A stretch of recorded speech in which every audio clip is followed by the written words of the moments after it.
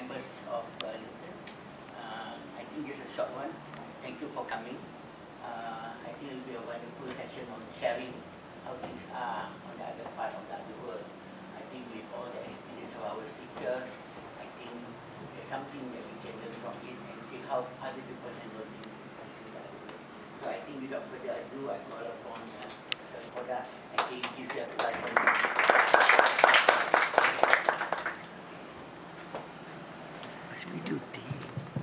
Thank you, sir, for the nice introduction. And yes, good afternoon, the members of the Lincoln. My subject is very selective. That is on disaster. We all know that disaster is happening everywhere. But to face it, we need a long-term planning. We need a thorough preparedness planning. And these are the platforms where we can say something, we can share our views. You can also share your views. And by this way, I think one day will come when at least we'll be able to solve some of the problems. I came from India, and to introduce myself, I am basically a critical care specialist. My brother, Dr. Poddar, is also attached in your. He is a member of the Lincoln group of universities. And to tell regarding the disaster, as because I am coming from India, I can say that India is a disaster-prone country, and that at least for the last 20 and 30 years, India has been frequently affected by natural, health-related or man-made disasters. And it is practically happening each and every year. So we must be conscious.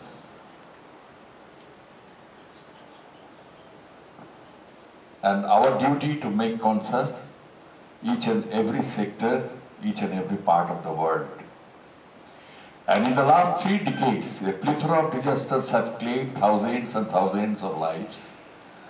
And it affected the millions and millions of people and have resulted in socio-economic crisis.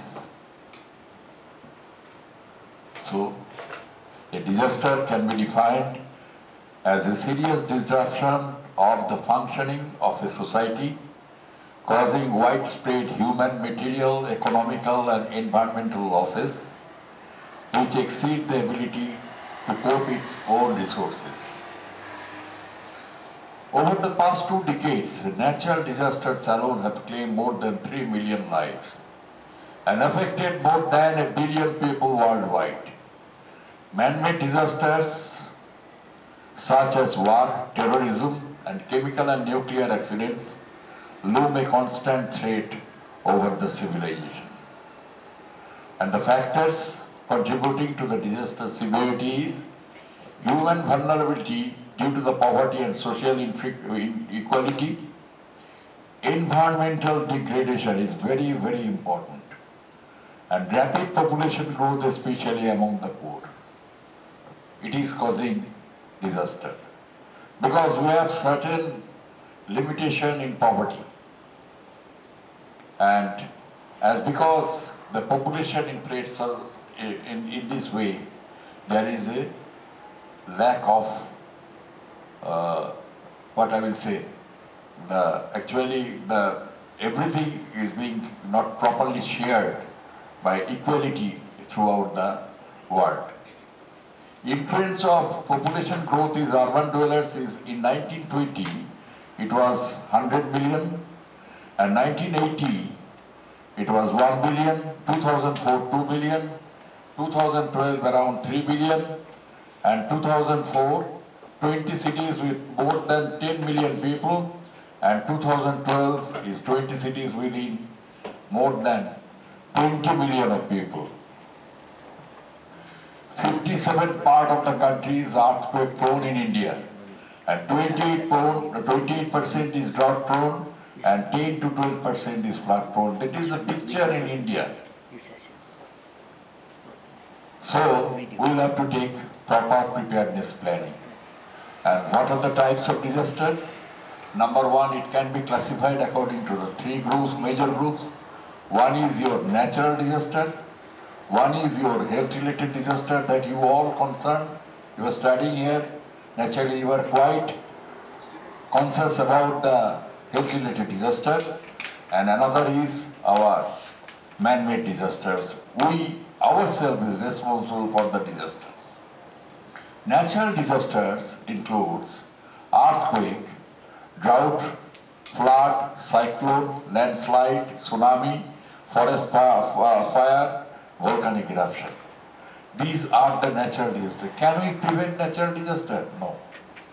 But by implementing certain good plans, we can at least minimize the impact of the disaster.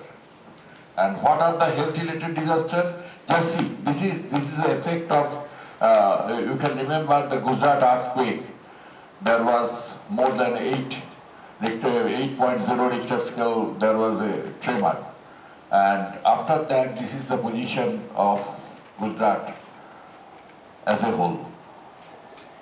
And now, these are another thing, is very recently, our neighboring country, is Nepal, is also affected. We have seen, we have gone there, we have worked there. They have got a very good disaster management team, although they couldn't resist the disaster. This is tornado, is not common in all parts of the world. This is cyclone, this is cyclone, this is also cyclone, and this is the effect of the cyclone, and this is tsunami. Your neighboring country is Indonesia, that has been badly affected by tsunami. This is the body. Whenever we went there, the southeast part of the Asia, we went to Nagapattinam, that is the southern part of India, and where we have seen the body was discovered after 6 days, and this is the position of the body that was found after the disaster, great tsunami. This is the Kashmir flood. You all quite aware that just a year back there's a flood, as the devastated flood has taken a toll of many lives in Kashmir.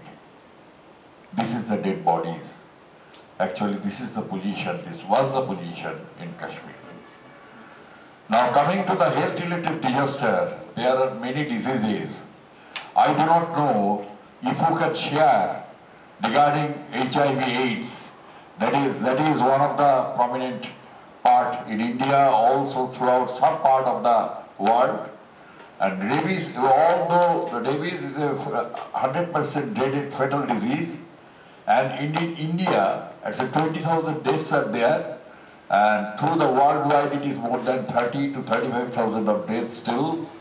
And the main causes of rabies is due to the dog bite, due to the bite by the warm-blooded animal, and the standard protocol that can be prevented only by implementing WHO guideline regarding the management of rabies. That is, number one, wound wash. Number second, administration of rabies immunoglobulin throughout the wound after doing the categorization, category 1, 2 and 3, and finally the vaccination. That means, what I want to tell you, that means if we can implement this one, that positively this preparedness planning is there, that we can follow the WHO guideline, then we can see only that prevention is better than cure. We cannot cure a patient with rabies, but we can minimize the death rate. And one day will come when rabies will be possible to eliminate. In the streets, I have seen very few dogs. That is also a good sign in Malaysia. Hepatitis, that is, there is a poster I have seen in entering the room, the hepatitis. What are the types of hepatitis? Usual hepatitis A, hepatitis B, hepatitis C. And we can prepare a plan so that this disaster can be, we can minimize the cause. Tuberculosis, another problem. In India, I can tell you again, this disease is coming back because we are not maintaining the guidelines. Lifestyle diseases, suppose coronary artery disease, diabetes, all these things. We ourselves is responsible for developing the disease because we are not maintaining our daily to daily food calorie. We are taking much more calorie what exactly we need, but we are taking too much calories.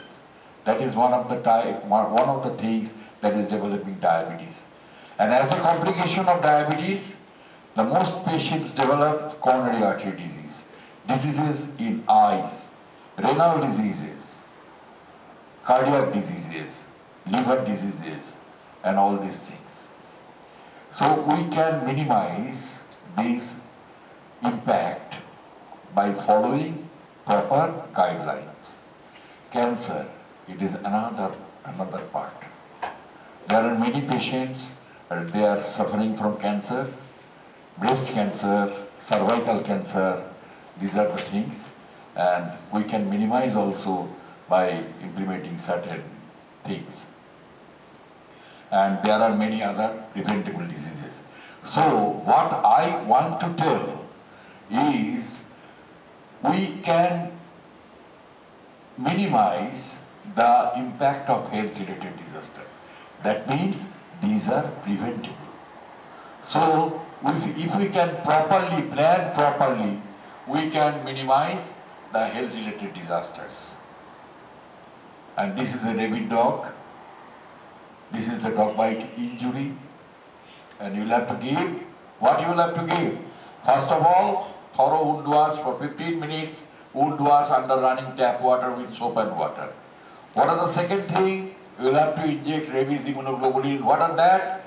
That is the regular antibodies against rabies. The antibodies has to be given locally. And what are the other treatment? That is, you will have to give the vaccine 4 to 5 doses of vaccine in case of animal bite. So, general health effects of disasters. One is the communicable diseases. Number second is the population displacement, already I mentioned. Climate exposure, that is very, very important. So we have to take care of these things. Due to the global warming, the climatic exposure is now changing. Now food and nutrition, that is very important. Water supply and sanitation. And damage to the health infrastructure, mental health.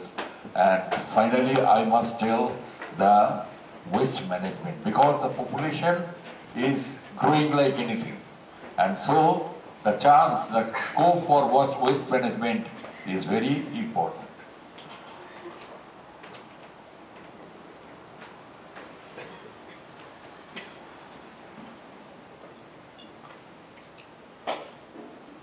Now in earthquakes, it may cause many deaths and injuries. The toll depends largely on the 3 factors. Number 1 is the housing type. When you plan accordingly. You will have to obey, maintain the government rules, and you will have to construct accordingly, and you will have to use proper construction material. One of my colleagues' elder brother died in Malaysia long back due to the sudden collapse of a house. So I can remember that one. And in India, there are many things. There are many buildings are becoming may collapse due to the improper structure. Housing type is there. The time of the day, that is night, day or night when the earthquake occurs. That is important. Suppose in day you can at least get the chance to prevent. You can take some part of the rescue operations, but in night the death toll will be higher in night. The population density of that area is very important. In case of blast injury, bomb blast causes death and severe injuries in both military and civilian practice. The injuries occur following sudden change in the environmental pressure originating from the explosion. And different types of blast injuries are there. Primary blast injury due to the blast wave, secondary blast injury, tertiary blast injury, and miscellaneous blast injuries. These are all separate factors. Now, direct impact of disasters on hospitals. This is important. A hospital can be directly affected by a disaster when the hospital or healthcare institution is located in the impact area and is damaged or destroyed. That means there is no scope for rehabilitation or treatment or anything because the hospital building has collapsed. So in those places, the disaster, impact of disaster will be much more. And coming to the man-made disasters, war, terrorism, accidents and fire. These are four main things, and we ourselves is creating this. War, we are responsible. Terrorism, yes, the world, some part of the world is responsible. Accidents, car accidents, railway accidents, air traffic accidents, everything, that is the creation of ourselves. Fire is very important. Thereby, we will have to minimize this one. These are all preventable. This is the terrorist attack, you can remember. That will happen. This is another in India. That was in USA, and it is in India. This is in India. These are the effects of car accidents, railway accidents, and the sea. This is the impact of overloading a truck. This is also, I am always telling that everybody is dying, but there is also some hope, escape from disaster over the Hudson River. You can see this picture, and actually the entire passengers of that flight has escaped. That is a plane crash. So, the most important part is, regarding disaster, can we prevent it? Can we minimize the losses? Can we minimize the impact of disaster? Can we prepare ourselves prior to any disaster? This is the main thing in disaster management. So you can, number one is, can we prevent it? We cannot prevent any natural disaster. It is not at all preventable.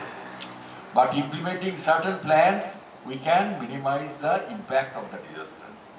So definition of disaster management refers to the range of activities designed to maintain control over the disaster and emergency situation and to provide the framework for helping at-risk persons to avoid or recover from the impact of the disaster.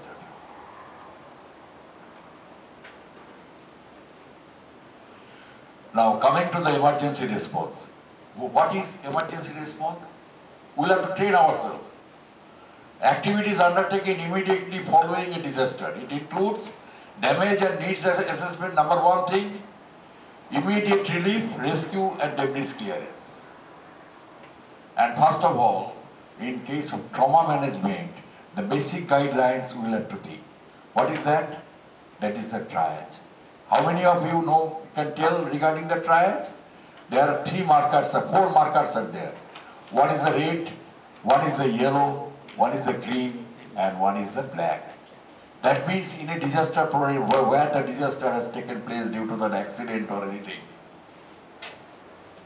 the red tag has to be applied on most serious patients. Next, your yellow tag has to be applied less serious. Green has to be applied on comparatively better patients who are manageable. At least if you can see look after these patients after 3 or 4 hours, that major problem will not happen. And what is black? That means in a disaster area, that patient has died. That means we have given the black tag. And what is the utility of this? Because when there is a disaster, then everybody will have to run through on the spot, utilize these triads, apply these triads, send those patients to the hospital.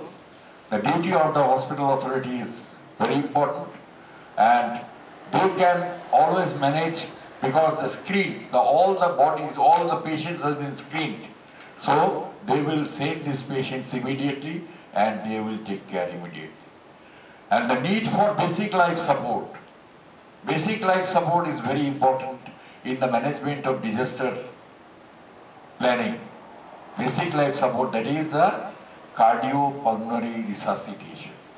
That means C4 stands for cardio, P stands for pulmonary, C stands for cerebral, and to revive or resuscitation is for R. So these things are very important for the disaster management, particularly for the health professional group. Next, very important is activities, rehabilitation activities that are undertaken to help the victims return to the normal life and be reintegrated into the regular community functions. It includes restoration of repairable public utilities, housing and resettlement inclusive of provision of new livelihood activities. Reconstruction after the disaster.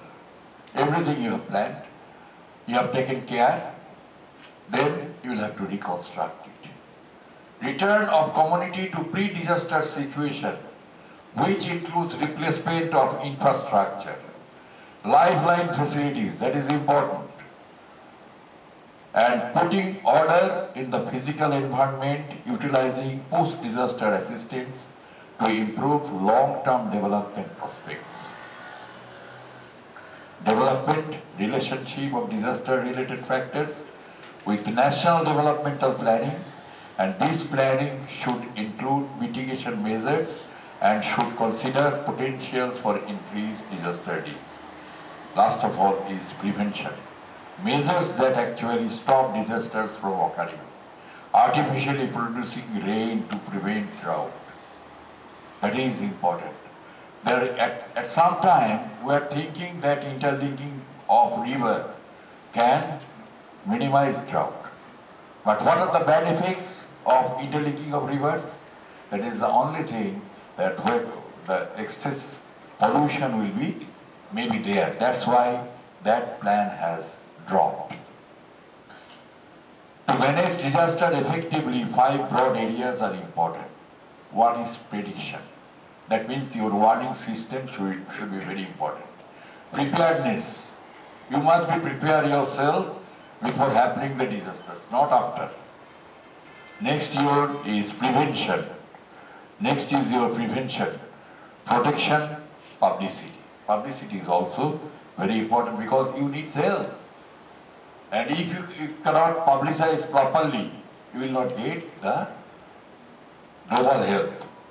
So that is also very important. So disaster preparedness framework is there. First of all is vulnerability assessment, information system, response mechanisms, planning, resource base, public education and training, institutional framework, warning system and rehearsals, repeated rehearsals. So a plan must be a clearly stated objective or set of objectives and integrate its in activities, tasks and responsibilities to enable the overall objective or series of objectives to be achieved. What does the future hold? Number one, increasing disaster risk. All of we are in this field. increasing population density, increasing settlement in high-risk area, increased technological hazards and dependency, increased terrorism, biological, chemical or nuclear, where we do not know, aging population in industrialized countries, emerging infectious disease like SARS, international travel, that is the global village. This is the planning has been taken in by India. The high-powered committee was set in, and these are the planning. But the global planning is very important. And of course, what I must say, the role of non-government organization along with the government sector is very important. So this role of government institutions are very important, as well as the role of non-government organizations very important. This is our experience when we arrived in Gujarat. All the houses were collapsed in Bhachau district, and we have taken care only the health part. We are the first man who reached there from outside. And what we have seen, they are very effective. They have introduced they restored their electricity by tapping the solar energy. That is very important as a part and parcel for management. We took one X-ray machine because it was what I will say, that is earthquake. So many patients will be injured. So the cause of injury and the effect of injury on the bones, and that if there is a fracture, that has to be taken care. And this is most important thing. Capacity of 17,000 gallons of water provide, that is a huge bag. And it is a capacity of 17,000 gallons of water can restore, provide free water supply and clean and safe drinking water to prevent outbreak of epidemics. That is important. We have seen in tsunami, we have seen in Myanmar, we have seen even in Bangladesh, and we have seen in India that by implementing this type of restoring proper water supply, there is minimum outbreak of epidemics. That is very important. And this is a makeshift operation theatre under a tent. We have got a Boyle's machine that is important for anesthetizing a patient. That is an anesthetic machine. We have got the full surgical team, and we have operated there. We have done trauma surgery there because all the patients were victimized directly by trauma.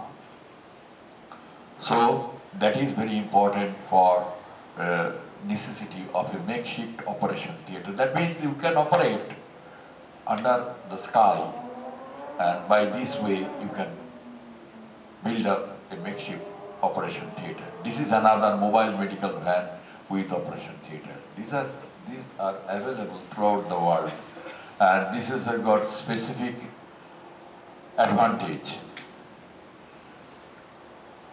So we also went to Bangladesh. Sharon Khola was the area where we took the huge medical relief on behalf of Rotary International, because they came forward for as a partner in NGOs, and this is a medical camp in progress.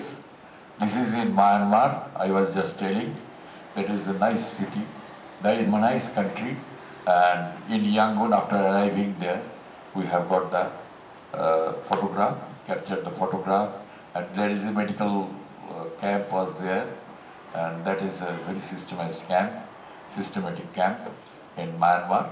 And this is in Bihar Purnia flood. That is a flood. We also went there during the flood and after the flood. And this is the relief work, relief materials are there. This is the medical assistance in Nagapattinam. And so there are many instances where we can support the government. That I want to tell, we will have to support the government in case of